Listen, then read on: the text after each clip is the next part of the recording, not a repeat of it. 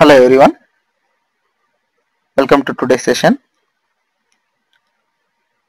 Today we will build a simple itinerary service with a static resolver where we would be receiving a message, and based on the message we would have an off-ramp extender which would be setting the routing information with a static resolver and would route it to a off-ramp dynamic send port.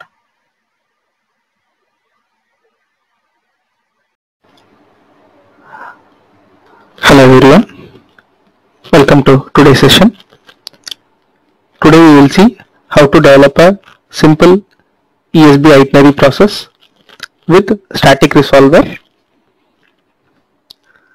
Let's say we receive a request message ESB message A in, and we need to route the message as ESB message out,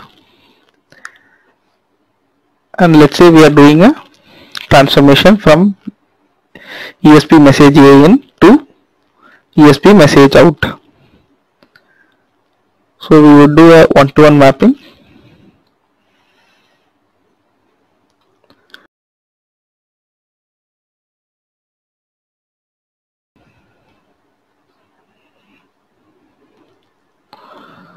So let me create an itinerary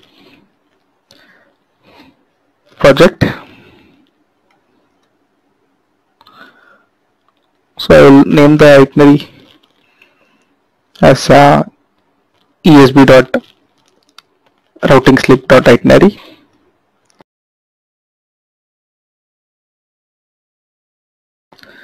So in the itinerary we would be having a on ramp and then a messaging extender. Then we would have an off ramp and off ramp extender associated with it.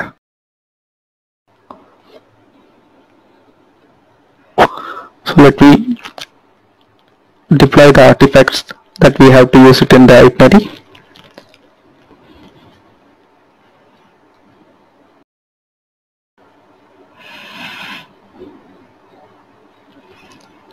I go to the admin console. I have deployed the artifacts in ESB DJ application.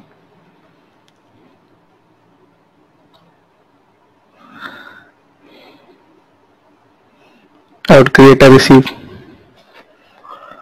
one-way port.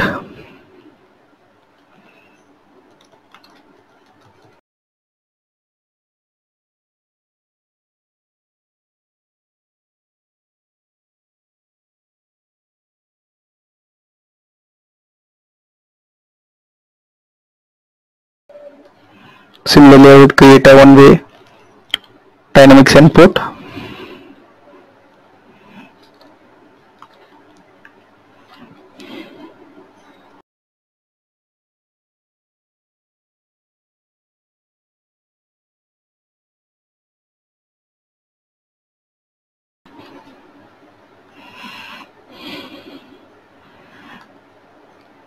I would add a reference of ESB application.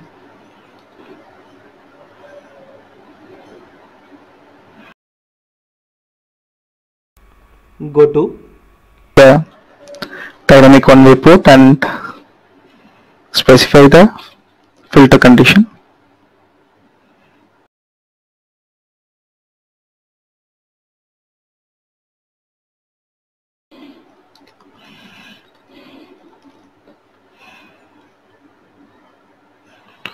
So I would specify the service name as DJ routing slip and service status pending, and then service type as messaging.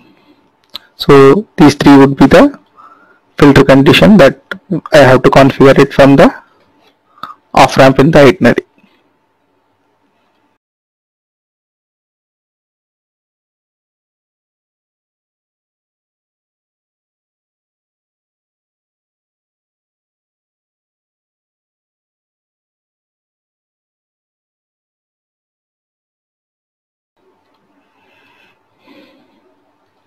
Similarly on the receive side, so as we have given the reference of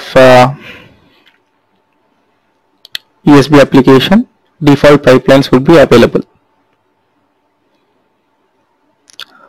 So I would choose a itinerary select receive pipeline, and I would configure the itinerary that I have to select. So in order to do a transformation at the on-ramp side, we should use ESB dispatcher component, a pipeline that has ESB dispatcher component.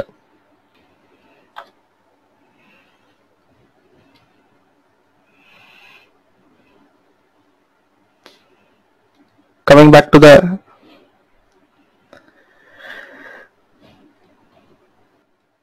itinerary project,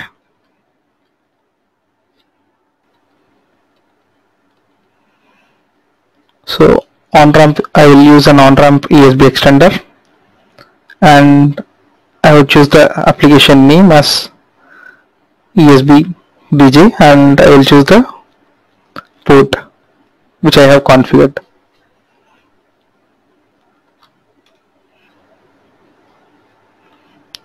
Now on the itinerary service side, I would use the extender type as messaging extender, and I would have this executed in on-ramp. So I will choose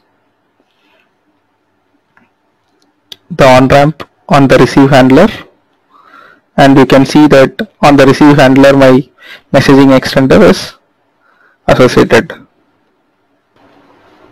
and on the service name we would select ESB transformation service. Now let us connect the on-ramp and the messaging extender service.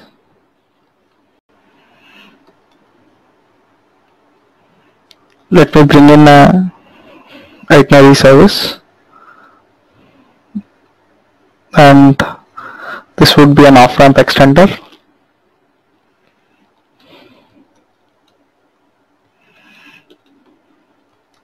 Where we will be specifying the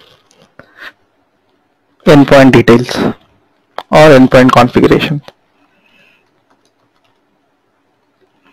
On the off-ramp, I would specify the application name,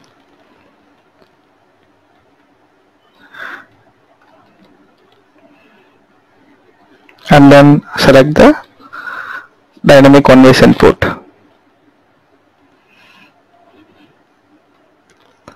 Add a resolver on the messaging extender. We would use a static resolver, and on the resolver, so we will specify the fully qualified name of the ESB in message to ESB out map.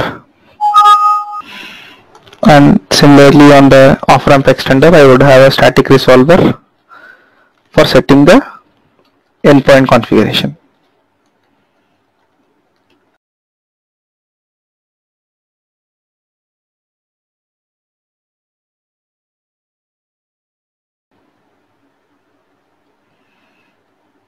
Transport name is the adapter type,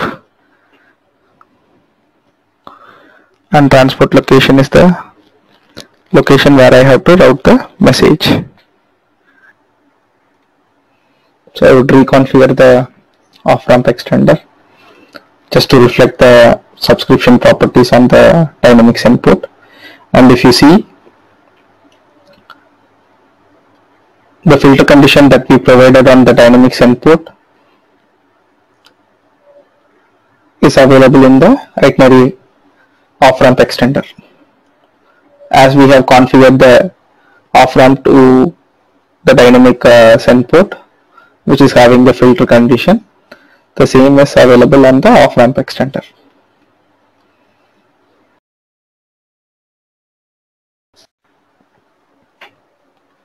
On the itinerary properties, we would set the export to default, export mode to default, and then we will set the require encryption certificate to false, and then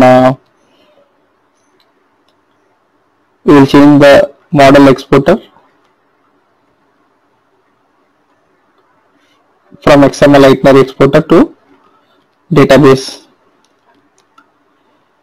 itinerary exporter.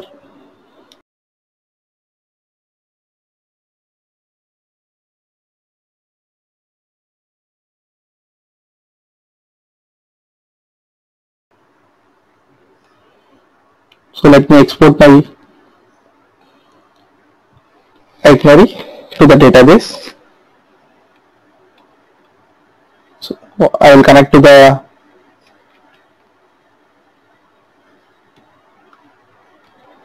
SQL and show you the itinerary that is deployed in the itinerary database. And I'll query the ESB itinerary DB, and the table is itinerary.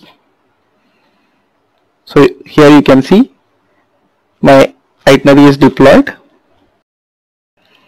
Now let us go to the BizTalk admin console, where we will configure the receive location with the ESB itinerary pipeline, and we will specify the static itinerary. So itinerary fact key is resolver.itinerary, and resolver connection string is my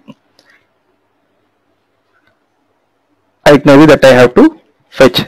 I can either go for a static resolver or a BRE resolver. So let me start the application and restart the host instance.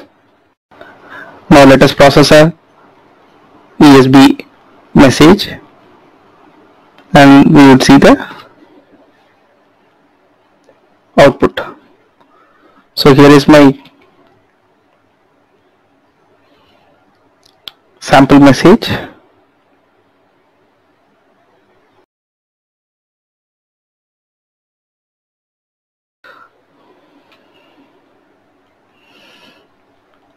So we would be receiving a ESB message EAN, and as we have a static itinerary, ESB routing slip itinerary would be picked, and it would execute the map statically, and then it would set the endpoint configuration using a static off-ramp extender, and then route it to the destination system.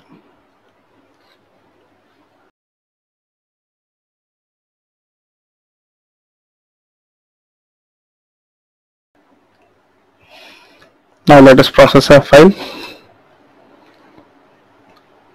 and the message was picked up, and it is available in the out directory.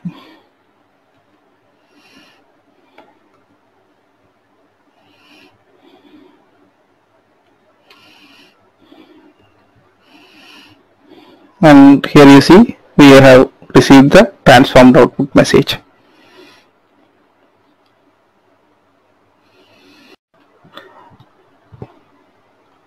Let's quickly recap what we have covered today.